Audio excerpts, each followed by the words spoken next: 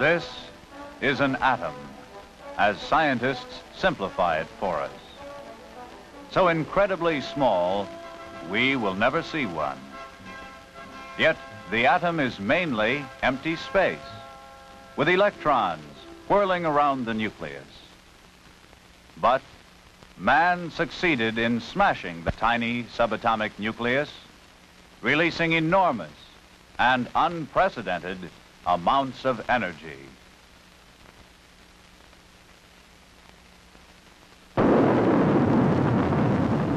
War and peace were revolutionized at the dawn of the atomic age. Our solar system in the universe around us, also mainly empty space. So vast, it staggers human comprehension. Still, man is now conquering this vastness. Strange devices float in the emptiness between our Earth and the planets. Men walk in space. Science fiction becomes science fact. As more ambitious space feats take shape on the drawing boards, one need becomes imperative: more power. So, the experts of space rendezvoused with the masters of the subatomic world. For only the atom can satisfy some of the future power needs for space exploration. One has to use the tiniest fragments in nature to reach into the vastness of the universe. Nuclear energy is being developed for our space program in two basic applications. First, for nuclear space propulsion, the nuclear rocket. Secondly, in special power plants, which can provide the electricity essential for every spacecraft, where solar energy is unsuitable. First, the atomic rocket. The fireworks invented by the Chinese and their monumental descendants used for space travel have one thing in common. Like the motor of a car, they work by the internal combustion engine principle. Thrust is produced by energy liberated when the chemicals burn. They are called chemical rockets. Gases expanding and rushing through the open end of the engine provide thrust.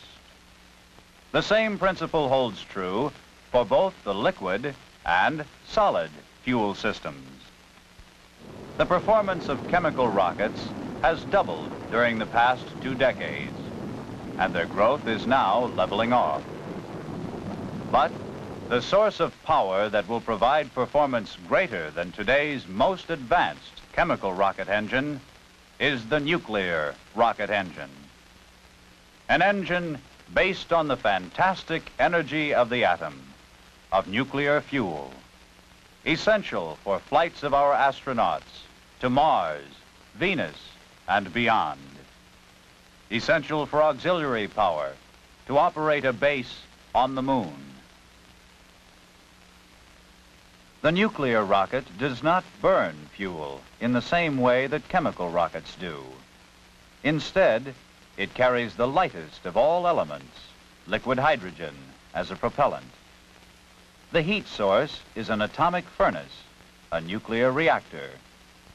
It heats, vaporizes, and expands the propellant, and expels it from a nozzle to produce thrust.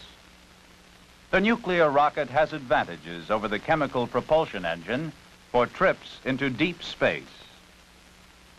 The specific impulse or efficiency of a nuclear rocket can be 2 or more times greater than that of a chemical rocket. This will result in a great reduction in the weight of the propulsion system for the same payload. For some missions, millions of pounds less than chemical rockets, permitting the nuclear rocket to outdistance the chemical rocket. Today, space objectives can be accomplished by the chemical combustion rocket. But the power requirements of some future space missions will be made possible by atomic energy. The nuclear engine is versatile. It can shut off and restart as desired. And the amount of its thrust can be regulated to meet mission requirements. The heat in the nuclear reactor is produced by the action of tiny bullet-like neutrons, the electrically neutral parts of the atomic nucleus. When a neutron strikes an atomic nucleus, the nucleus may split, releasing at the same time radiation and heat. In the process, additional neutrons may hit other nuclei and build up a chain reaction that can yield tremendous amounts of usable heat out of small amounts of nuclear fuel. Uranium is the most practical fuel for this purpose.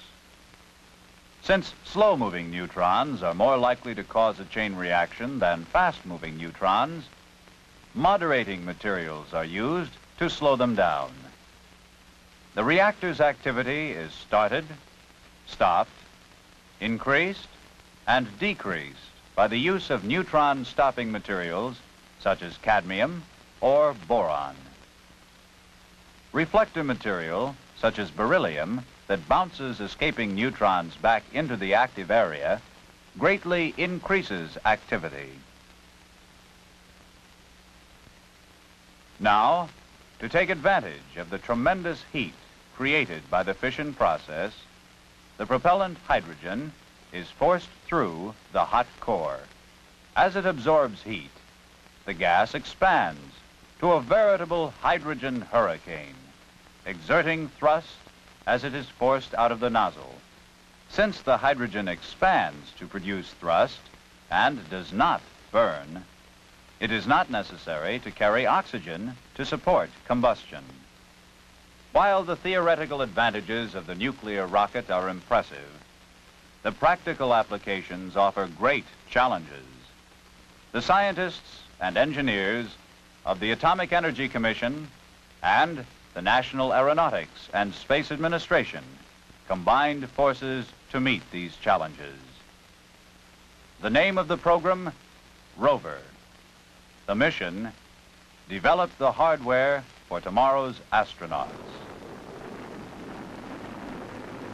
This is Kiwi, the first nuclear reactor in the space program during a nozzle-up ground test in Nevada. Kiwi served as the basis for an experimental NERVA engine. The NERVA reactor's power level is about 1,100 thermal megawatts. Hoover Dam, with all its powerful generators, produces about 1,250 electrical megawatts. If a giant electrical heater were connected to Hoover Dam, it would take almost the entire output of the dam to produce the same amount of heat which NERVA produces from a reactor core just slightly larger than a kitchen stove. This experimental engine system has 55,000 pounds of thrust. The next generation reactors, the Phoebus series, may approach almost 5 times as much power.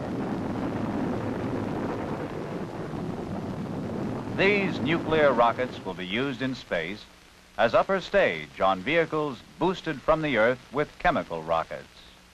The men who design and build the nuclear rocket are looking ahead to the time when our nation's space vehicles will be used for extended manned lunar operations, for manned planetary exploration, and unmanned deep space probes. From the nuclear rocket, we turn now to the atomic electrical power plants. Spacecraft need electricity to satisfy the demands of the various subsystems. The need for a continuous supply of electrical power is especially great in manned space vehicles with their complex life support systems. Radio and television receivers and transmitters, telemetry devices, computers, and other scientific instruments. This power may be provided by batteries with relatively brief lifespans or solar cells, which have their limitations. For example, solar cells, because they can only be energized by the sun, cannot operate on the shadow side of the moon. Or they may be damaged when the craft passes through radiation areas, such as the Van Allen belt. Also, as spacecraft become larger, they require higher capacity power sources. At these higher power levels, atomic energy will be especially useful. Two different types of atomic power sources have already been launched to power spacecraft. The radioisotopic generator, known as the atomic battery, and the atomic power reactor, the isotopic generator. This satellite launch in 1961 made history, the first use of atomic power in space. Still operating, the satellite carries a radioisotope generator as a supplementary source of electricity for its radio transmitters. This first space generator, about the size and shape of a grapefruit, weighs about 5 pounds. Its rated output is about 2.7 watts. Radioisotopes of an element release energetic particles. When they are stopped in the surrounding material, they produce heat. Heat is converted into electricity. This is accomplished by a series of thermocouples, each of which converts heat directly into a small amount of electricity. When two dissimilar metals are joined in a closed circuit, and the two junctions are kept at different temperatures, an electric current is generated. There are no moving parts. Here is a series of thermocouples as used in an isotopic generator. Ultimately, the lifetime of such a unit is limited only by the length of effectiveness of the atomic fuel. That may last years, as in the case of this isotopic unit, to operate a remote weather station. Under most circumstances, the life of an isotopic unit is much longer than the life of a chemical battery or solar cells. When space vehicles become larger, isotopic generators will become relatively less economical. The larger nuclear demands can be met by an auxiliary power reactor. The principle of creating heat is similar to the method used by the space propulsion reactor. Only in this case, the reactor and power generator are much smaller, such as this 970-pound SNAP 10A reactor power system. In this case, the heat produced by nuclear reaction is converted directly into about 500 watts of electricity by 1440 thermocouples. April 3rd, 1965. The first time a reactor was put in orbit. During its operation in orbit, the atomic reactor produced 500,000 watt-hours of electricity. An exact copy of this flight unit completed more than a year of successful, uninterrupted testing on the ground. Eventually, reactors of this type will produce much more power for the same weight.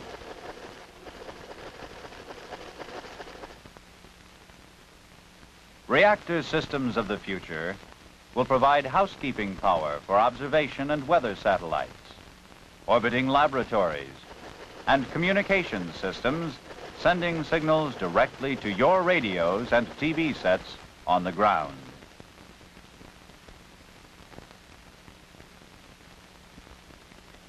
In other types of space auxiliary power reactors, the conversion to electrical power will be accomplished by heat exchangers, feeding a conventional turbogenerator. Astronauts of the future will travel in spacecraft propelled by nuclear rockets. The huge array of instruments and control devices in their spacecraft and in those they will leave in space, on the moon, and on other distant places in our solar system, will receive electricity from nuclear power generators. Men in space through the magic of the atom.